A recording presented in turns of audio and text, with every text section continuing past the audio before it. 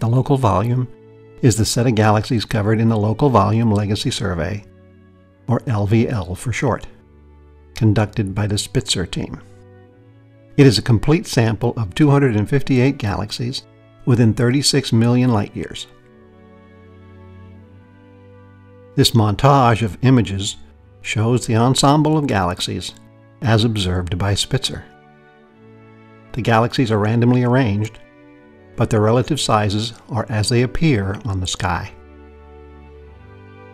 Here we have the galaxies laid out by distance from us. We'll take a look at a number of them.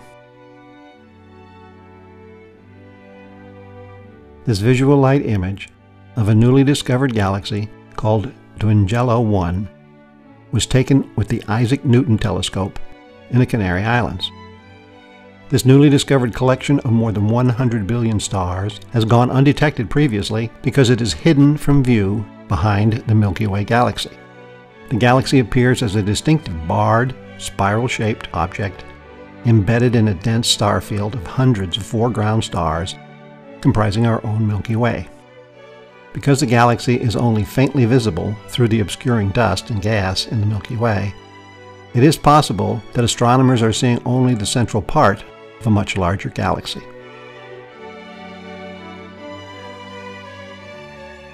The dwarf galaxy NGC 4214 is ablaze with young stars and gas clouds. The galaxy's close proximity, combined with the wide variety of evolutionary stages among the stars, make it an ideal laboratory to research the triggers of star formation and evolution. Intricate patterns of glowing hydrogen form during the star-birthing process, cavities blown clear of gas by stellar winds, and bright stellar clusters of NGC 2414 can be seen in the optical and near-infrared image. Resembling looming rain clouds on a stormy day, dark lanes of dust crisscross the giant elliptical galaxy Centaurus A. Hubble's panoramic vision, stretching from ultraviolet through near-infrared wavelengths, reveals the vibrant glow of young blue star clusters, and a glimpse into regions normally obscured by the dust. The warped shape of Centaurus A's disk of gas and dust is evidence for a past collision and merger with another galaxy. The resulting shock waves cause hydrogen gas clouds to compress, triggering a firestorm of new star formation. At a distance of over 11 million light-years, Centaurus A contains the closest active galactic nucleus to Earth. The center is home for a supermassive black hole that ejects jets of high-speed gas into space, but neither the supermassive black hole nor the jets are visible in this image. But they are in this one. This color composite image of Centaurus A reveals the lobes and jets emanating from the galaxy's central black hole.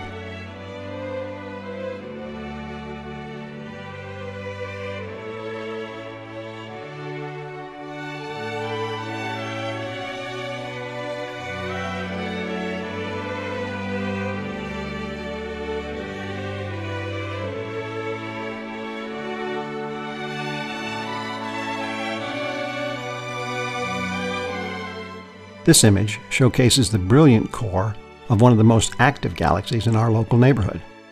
The entire core is 5,000 light-years wide. NGC 1569 sparkles with the light from millions of newly formed young stars. It is pumping out stars at a rate that is 100 times faster than the rate observed in our Milky Way. This frenzied pace has been almost continuous for the past 100 million years.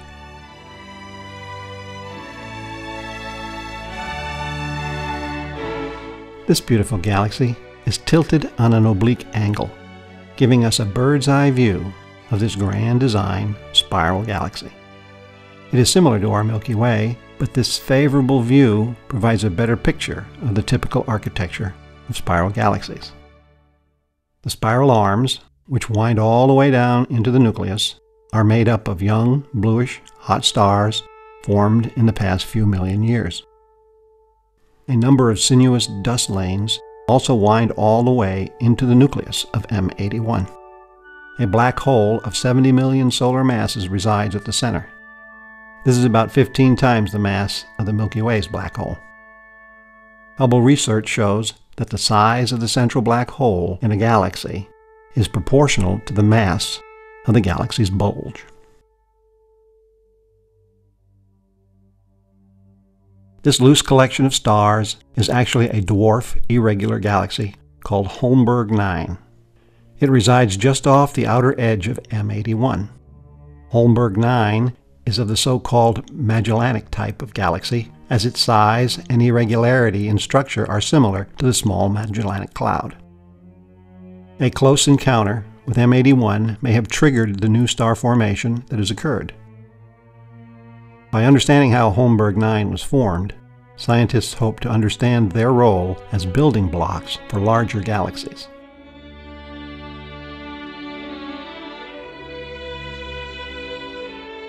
Here we are zooming into M82. The galaxy is remarkable for its bright blue disk, webs of shredded clouds, and fiery-looking plumes of glowing hydrogen blasting out of its central regions.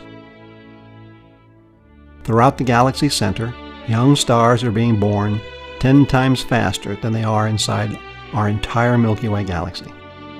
A huge concentration of young stars has carved into the gas and dust at the galaxy's center. The fierce galactic superwind generated from these stars compresses enough gas to make millions of more stars. Young stars are crammed into tiny but massive star clusters. These in turn congregate by the dozens to make the bright patches or starburst clumps in the central part of M82.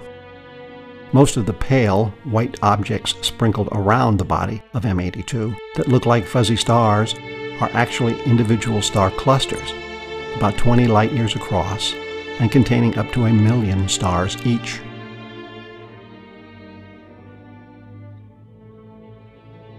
NGC 2976 does not look like a typical spiral galaxy. In this view of the galaxy's inner region, there are no obvious spiral arms. Dusty filaments running through the disk show no clear spiral structure. Although the gas is centrally concentrated, the galaxy does not have a central bulge of stars. What looks like grains of sand in the image are actually individual stars. Studying the individual stars allows astronomers to determine their color and brightness, which provide information about when they formed.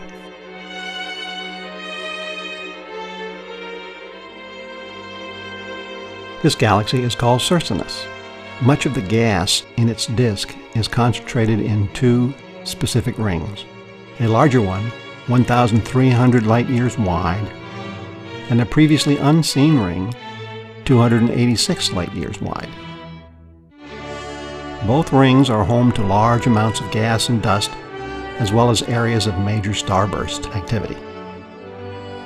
At the center of the starburst rings is the supermassive black hole that is accelerating surrounding gas and dust. The black hole and its accretion disk are expelling gas out of the galaxy's disk into its halo. The detailed structure of this gas is seen as magenta-colored streamers extending towards the top of the image. Located near the plane of our own Milky Way galaxy, the Circinus galaxy is partially hidden by intervening dust along our line of sight. As a result, the galaxy went unnoticed until 1999.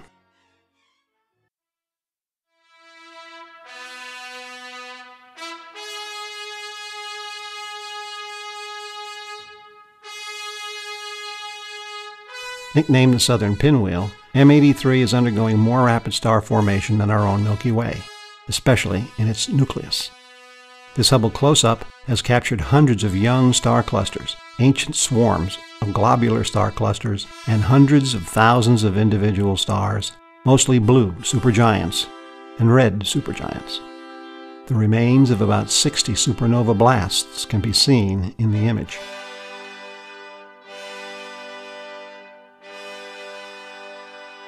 Tightly wound, almost concentric arms of dark dust encircle the bright nucleus of galaxy NGC 2787. This lens-shaped galaxy shows little or no evidence of any grand spiral arms. Also visible in the image are about a dozen globular clusters hovering around the galaxy. What appears to be stars are in fact gravitationally bound families of hundreds of thousands of ancient stars orbiting the center of NGC 2787.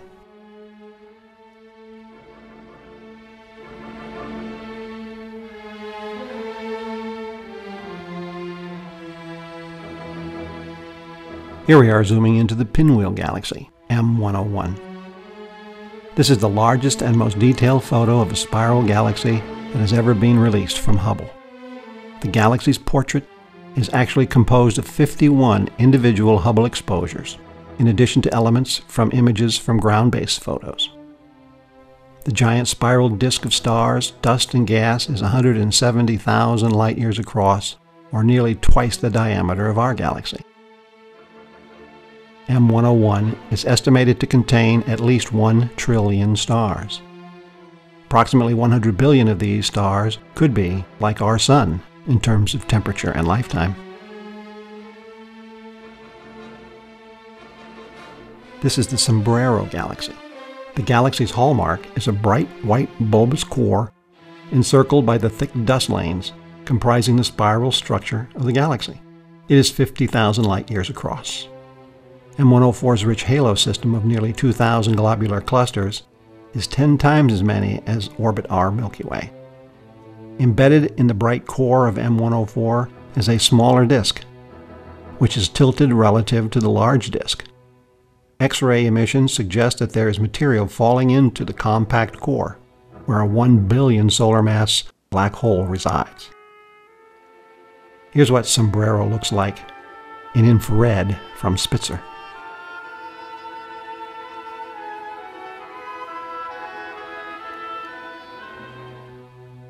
NGC 1512 is a barred spiral galaxy spanning 70,000 light-years.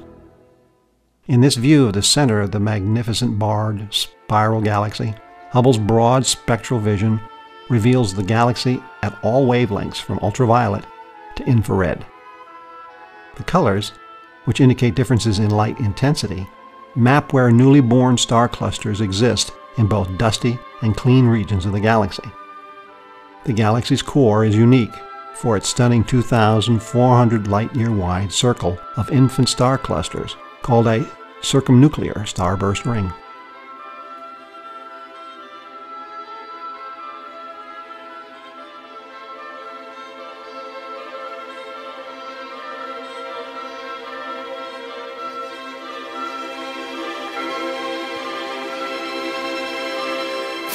Here's a deep dive into the Whirlpool Galaxy, Messier 51.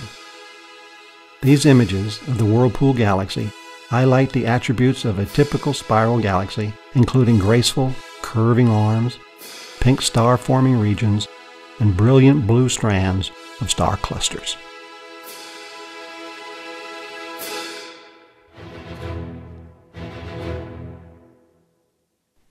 Here we are zooming into Messier 74. A stunning example of a grand design spiral galaxy that is viewed by Earth observers nearly face-on. Its perfectly symmetrical spiral arms emanate from the central nucleus and are dotted with clusters of young blue stars and glowing pink H2 regions of ionized hydrogen.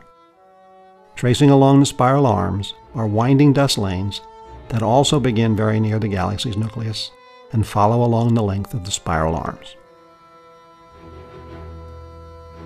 Here's a deep look into M66, the proud owner of unusually asymmetric spiral arms which seem to climb above the galaxy's main disk and a displaced nucleus.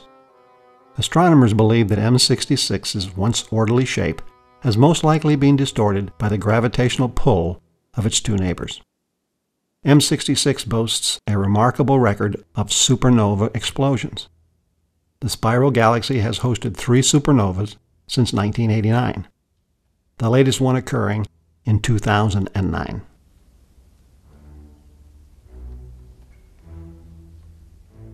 M96's core is also displaced from the galactic center. Its gas and dust are distributed asymmetrically, and its spiral arms are ill-defined.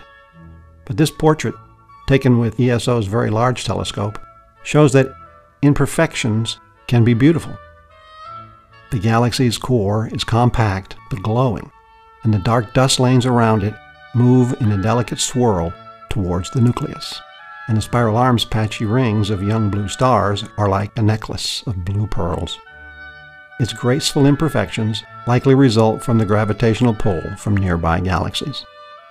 M96 spans 100,000 light-years in diameter, about the size of our Milky Way.